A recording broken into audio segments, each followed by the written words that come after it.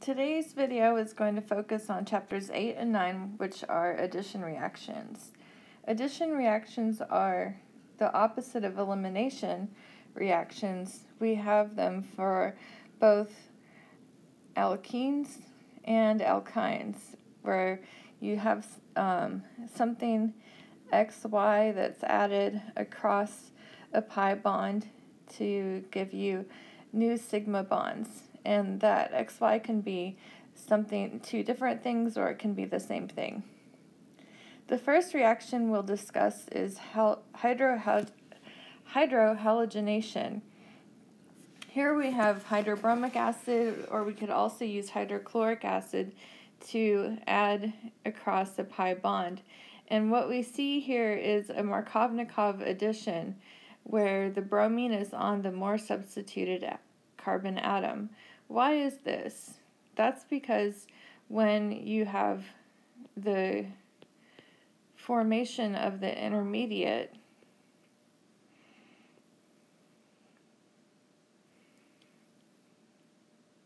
the hydrogen atom, the new hydrogen atom goes on the least substituted carbon atom so that the carbocation can be more stabilized on the more substituted carbon atom. Then in your second step, bromine attacks that carbocation to give you the more substituted product. This is the same reaction for alkenes. Notice that those bromine atoms have gone, for alkynes, the bromine atoms have gone on that more substituted carbon atom. Beware of rearrangements with these reactions. Notice that the product is not what you'd expect without a rearrangement, which would be the following.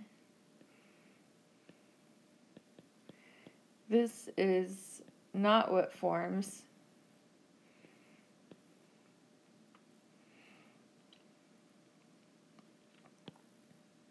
How do we get this product?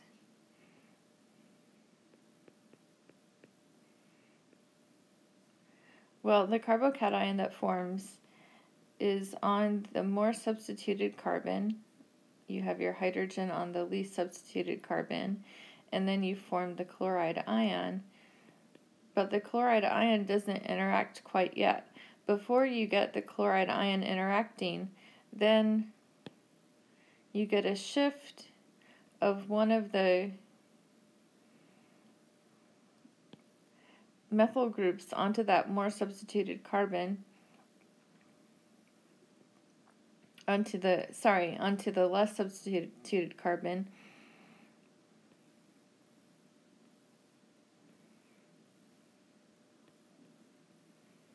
And you form this carbocation. Now the chlorine can attack and form your more substituted product. You want to beware of racemization in these reactions.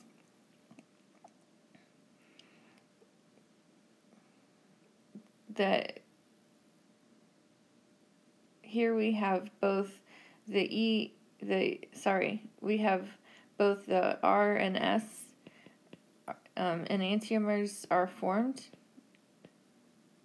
when there's a possibility of them being formed. And that's because the intermediate that you go through, this carbocation, is trigonal planar. So the chlorine or chloride ion can attack. When it attacks, it's going to attack from either side, the top or the bottom, and that gives you both the R and the S enantiomers. Next is acid-catalyzed hydration. This is the same mechanism as in the hydrohalogenation. We have a strong acid adding to that alkene.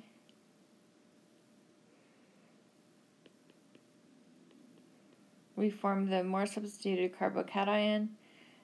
And then in our second step, water attacks. And just like the other reaction, the hydrohalogenation, we have to be aware of rearrangement and racemization.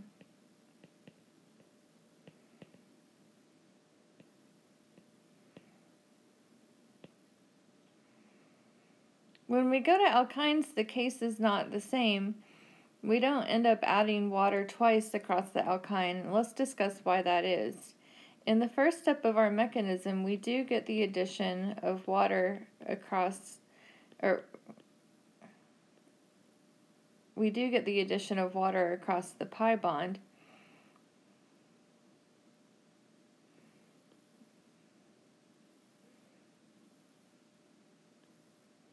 So we put our hydrogen at the less substituted carbon, and then we formed water,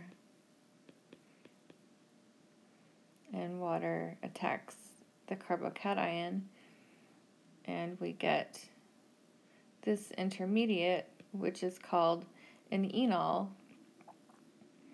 And what happens to the enol is a tautomerization reaction.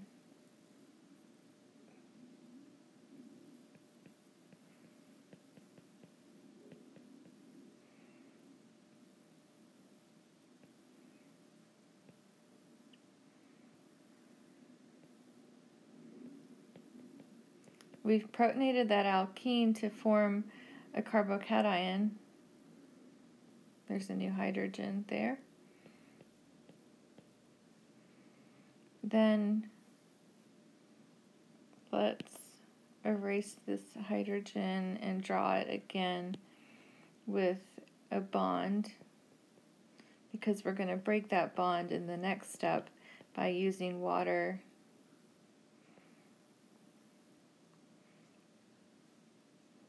Actually, that's not the arrow I meant to draw. Let's draw that arrow directly to form the pi bond, and that's what gives you your product.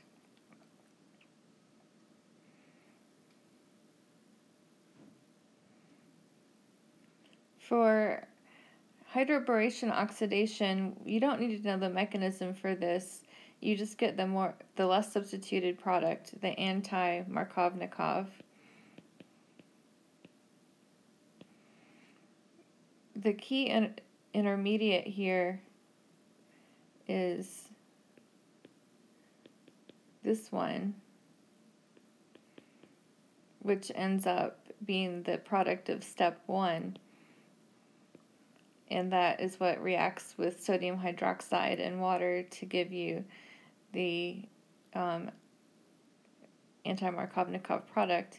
And actually, if we wanted to be more correct, the intermediate is actually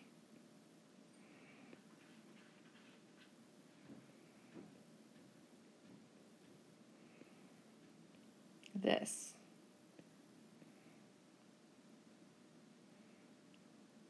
Not quite.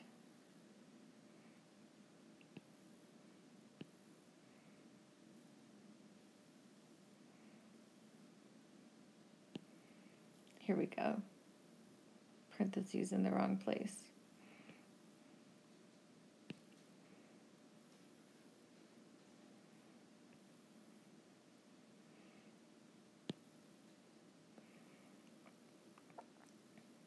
For the alkyne, we don't have the addition twice. It's the same case as in the hydration reaction.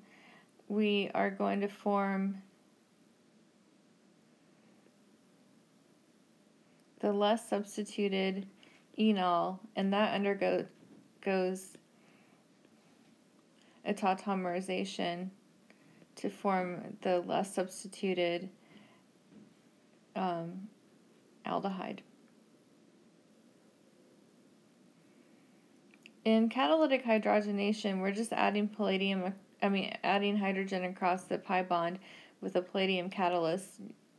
You end up having the alkene interacting with the palladium surface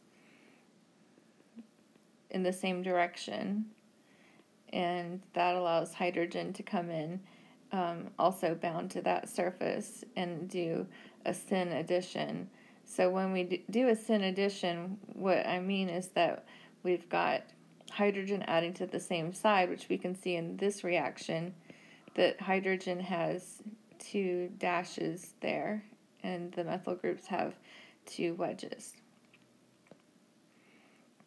The reaction is the same for alkynes. We're adding hydrogen across that pi bond twice. Here we don't have stereochemistry, so we can draw them without wedges and dashes.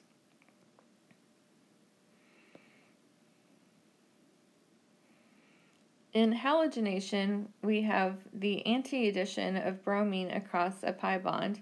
Why is it anti? Well, in the first step of this reaction mechanism,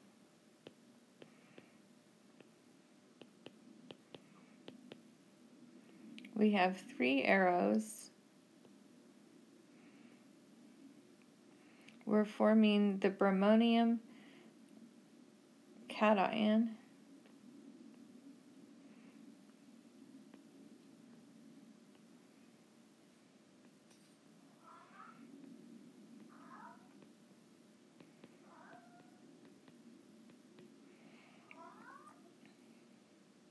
Then bromine attacks either one of those carbon atoms to give you the dibromide compound plus the enantiomer, and I'm actually going to redraw this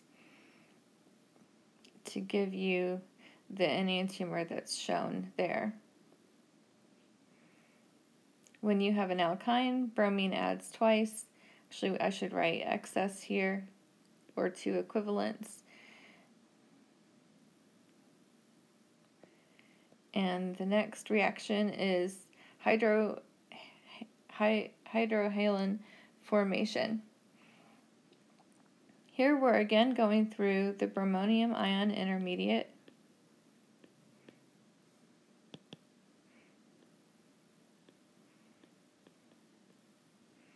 And water attacks.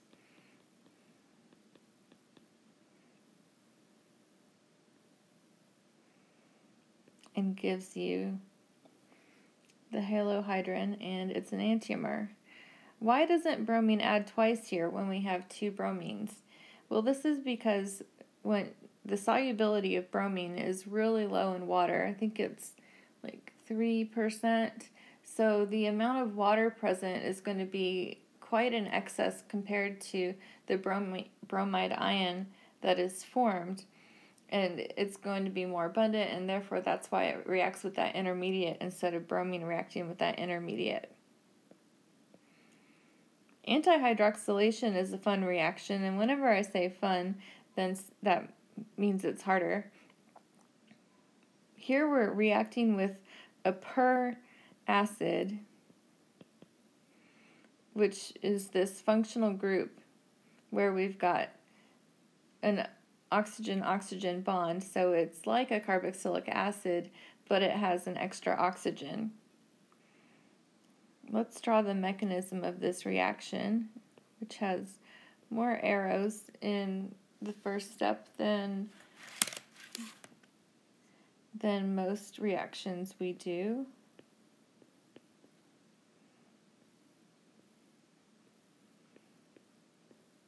I'm going to draw an R group to skip that drawing the phenyl group.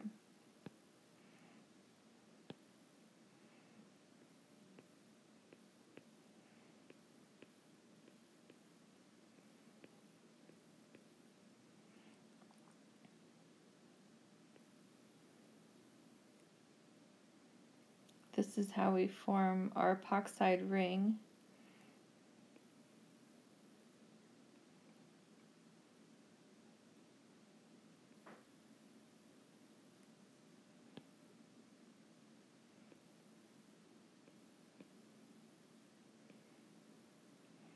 And here we have a syn addition, but I call this anti-dihydroxylation, meaning that,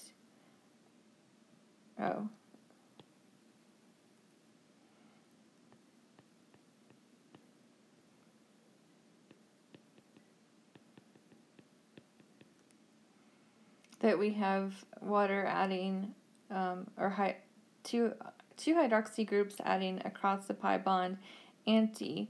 And why is that? That's because in our second step, where we add water,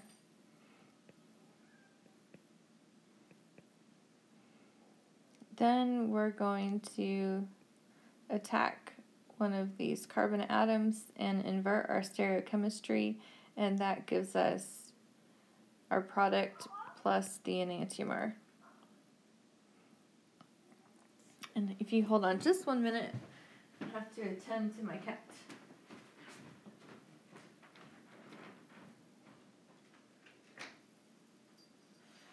Come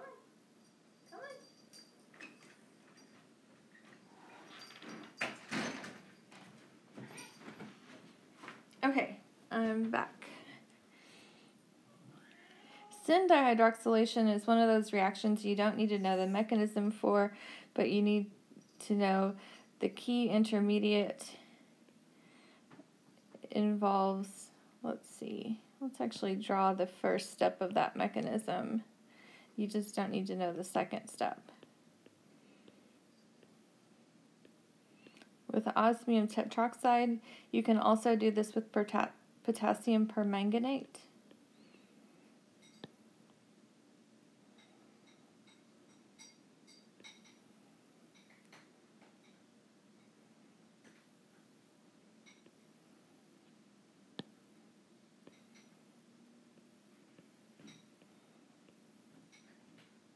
If anyone has trouble seeing this green color, let me know so I don't use it in the future.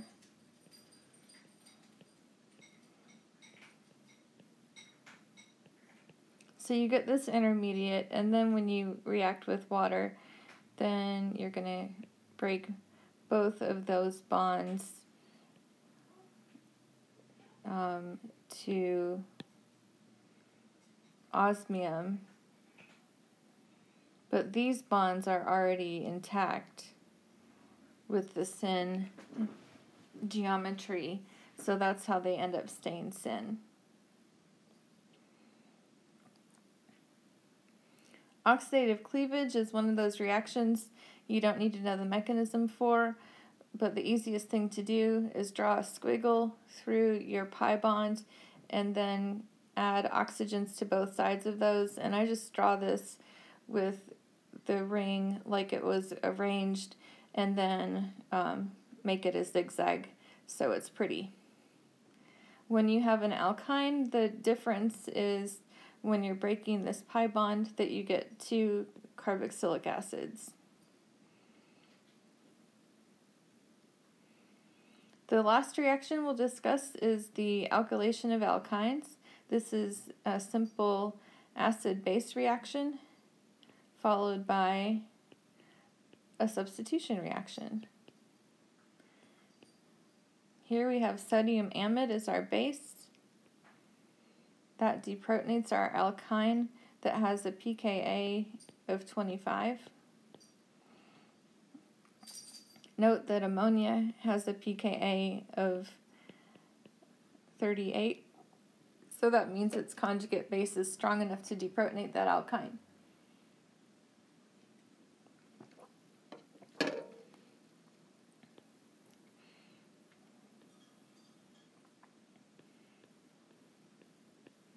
We get the acetylide anion plus ammonia. And then in our second step, we have either a primary or a secondary, or in this case, a methyl halide or other good leaving group. And we want to use that lone pair to attack our carbon. Bromine departs, and we get a di-substituted alkyne. Those are all the reactions that you need to know for chapters 8 and 9. I want to encourage you to review 8.13, 8.14, and 9.11, which are on synthetic strategies. And really what's important, if you only read one chapter in this book before we get started with chapter 12, read chapter 11 on synthesis. Here you can ignore anything you see with peroxides and bromine. Usually the bromine's written on top.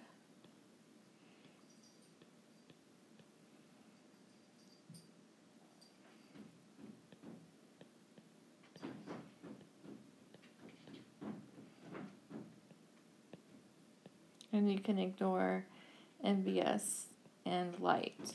So other than these reactions that you need to ignore, chapter 11 is a great chapter for you to read to get all of your reactions together.